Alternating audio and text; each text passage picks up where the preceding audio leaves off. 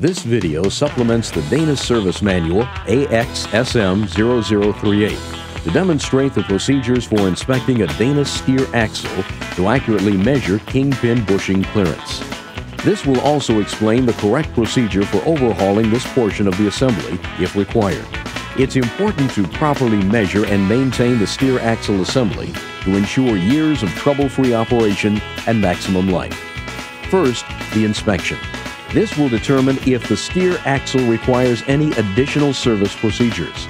Before we begin, remember, safety is a top priority. Follow all accepted standard safety procedures. Always wear appropriate protective safety gear as required. For this initial inspection procedure, you should wear safety glasses. Start by blocking the front and rear tires of the rear driver axle. Never take chances. Jack up the front of the vehicle, then support the vehicle with jack stands under the steer axle beam. Remove the front wheels from the brake drums so that a knuckle to kingpin bushing end play measurement can be taken. Mount a magnetic base dial indicator to the top of the beam of the steer axle. Now, place the tip of the indicator on the back side of the knuckle. Zero the indicator. Pull up and push down on the spindle end and record the total movement of the indicator. Now, mount the dial indicator on the bottom of the beam to measure the bottom bushing. Place the indicator tip on the back side of the knuckle. Again, zero the indicator. Then pull up and push down on the spindle end and record the total movement. If the total indicator reading is less than 15 thousandths of an inch, no further repairs are necessary. You may reassemble the wheels. If the total indicator reading from the top or bottom bushing exceeds 15 thousandths of an inch, the bushings should be replaced. If the service procedure is required, you should wear safety glasses and follow all established safety procedures. Start by removing the wheel hub, wheel bearings, and the brake assembly. Then, remove the tie rod end cotter pin and castle nut. Use a pickle fork to remove the tie rod end from the tie rod arm. If you are overhauling the left-hand knuckle, remove the steer linkage end in the same manner.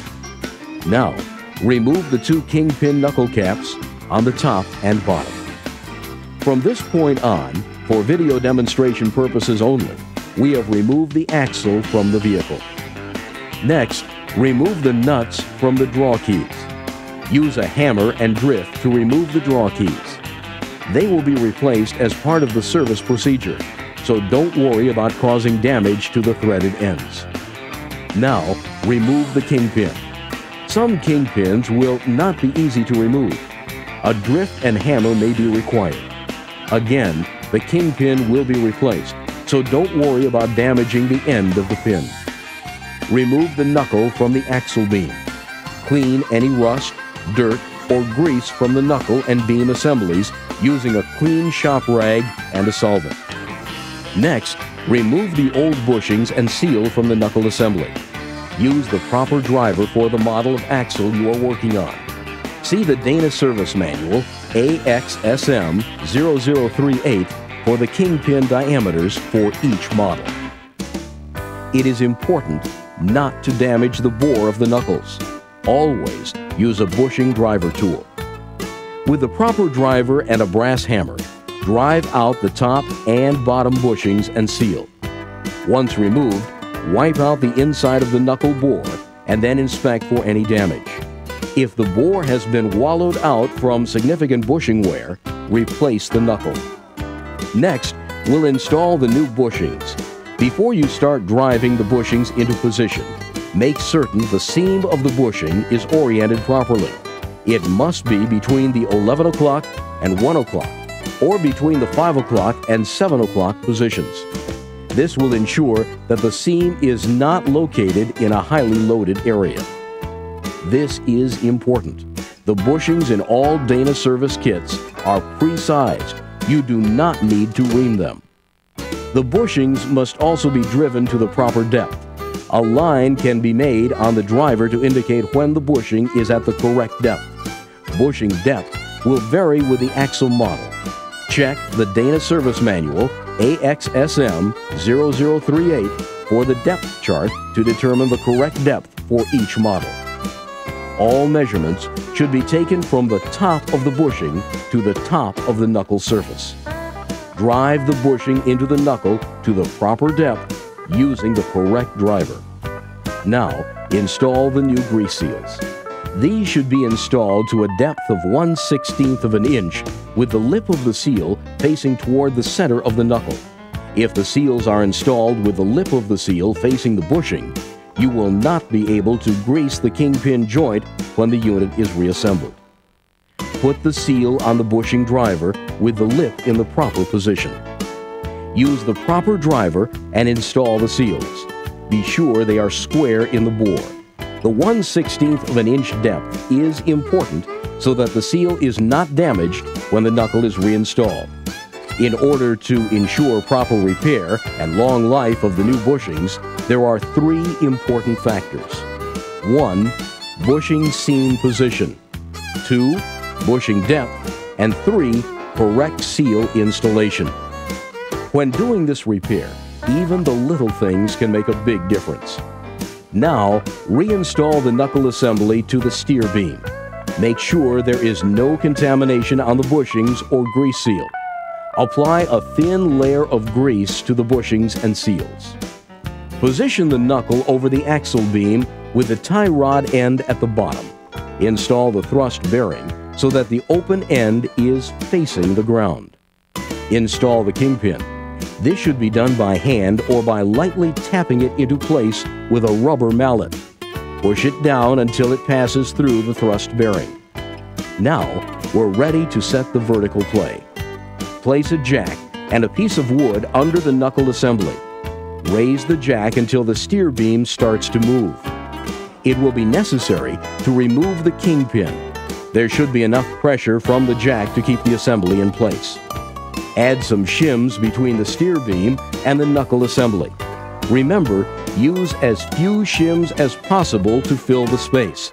Start with 30/1000 inch shims and add as many as you can. The tighter, the better. Remember, it's better to use one 10/1000 inch shim rather than 2 5/1000 inch ones, for example. Now we'll reinstall the kingpin. It's a good idea to mark the top of the kingpin with a grease pencil to indicate the position of the draw key flats. Reinstall the kingpin so that the draw key flats will line up with the draw key holes in the steer beam.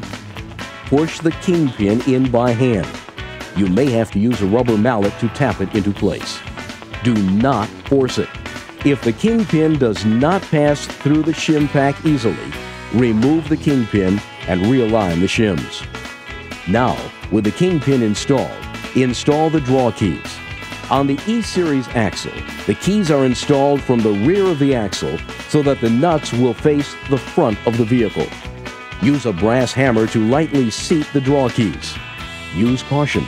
They may have to be removed if more shims are needed. With the kingpin held in place, check the vertical play of the knuckle assembly. Place a dial indicator on the steer beam so that the indicator tip will contact the machine surface on top of the knuckle. Release the pressure from the jack and zero the dial indicator. Now, reapply pressure to the jack. The indicator should read no more than 12/1000 of an inch. Remember, the tighter the better. If you get a reading between 1/1000 and 5/1000 of an inch, that is even better. The vertical play has been set. Now, seat the draw keys. To do this, use a drift and a hammer to seat each draw key. Drive the key in until it stops. Now, install the draw key spring washers. When installing spring washers on axle models that use 2 washers, the convex sides should be touching, and the concave sides should contact the nut and beam surfaces. When installing a single spring washer, the convex side should face the nuts. Install the draw key nuts and torque to specifications. In this case, they will be torqued to 35 foot-pounds. It's very important to reseat each draw key after torquing. Use a drift and hammer to reseat the draw keys. Drive the draw key in as far as possible. Now, retorque the nuts. Check the end play of the knuckle assembly. Dana uses a pre-sized bushing for service. The end play should be between 1/1000th and 8/1000th of an inch. To do this, attach the dial indicator at the top of the steer beam. Place the tip of the indicator on the back side of the knuckles assembly. Zero the indicator. Push down and pull up on the spindle of the knuckle. The total measurement should be no greater than 8/1000ths of an inch. Repeat this procedure for the bottom of the knuckle. Now, install the compressible inserts to the top and bottom between the top of the kingpin and the kingpin caps that will go on next. Install new kingpin caps and zerks. First, tighten with a socket and ratchet. Then torque these E1202 eye caps to 75 foot-pounds.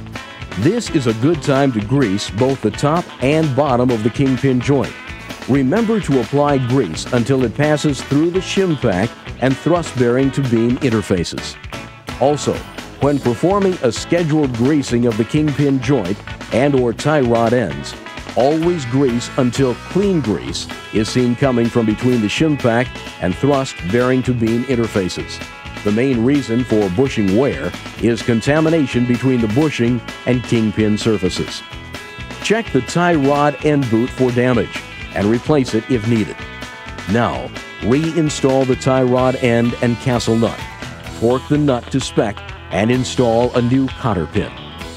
Reinstall the brake and hub assemblies. Always check wheel bearings, preload, and steer axle toe before putting the vehicle back in service. Wheel bearing end play must be between 1/1000th and 5/1000th of an inch. Toe-in specification is 1/16th of an inch for an unloaded vehicle. See the Dana Service Manual AXSM0038 for the proper adjustment procedure. This concludes the steer axle overhaul and repair. If you need further information or have any questions before you begin, contact the Dana Commercial Vehicle Systems Group at 1-800-826-4357.